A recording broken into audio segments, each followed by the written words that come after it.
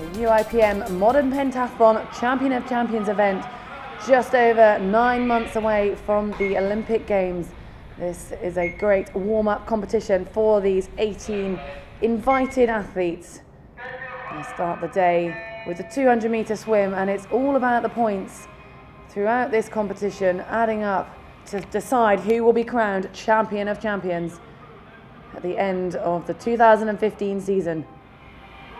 It was a very strong start in the pool for the Korean teammates, Jung and Jun, coming first and second over that 200 meters and getting as many points as possible.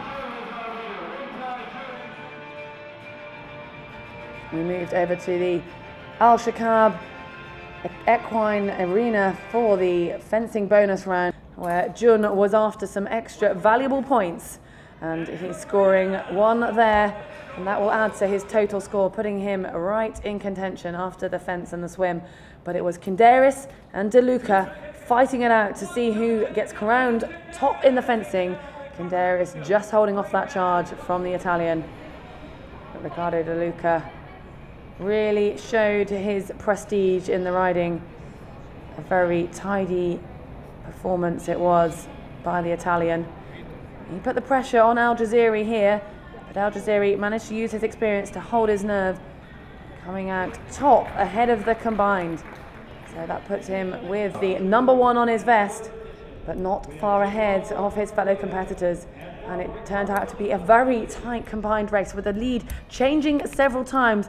But it was Woong Tae-jun, #5 on his vest from Korea, who moved back up to the top, showing excellent shooting and very fast running, taking the title of Champion of Champions here in Doha, Qatar, just ahead of Justinas Kinderis of Lithuania and his teammate Jungwa Jung, also from Korea.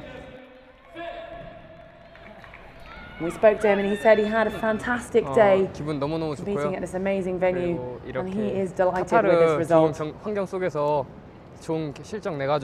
Well, there are newly crowned Champion of Champions. It is Woong Tae-jun from Korea, the Champion of Champions for 2015.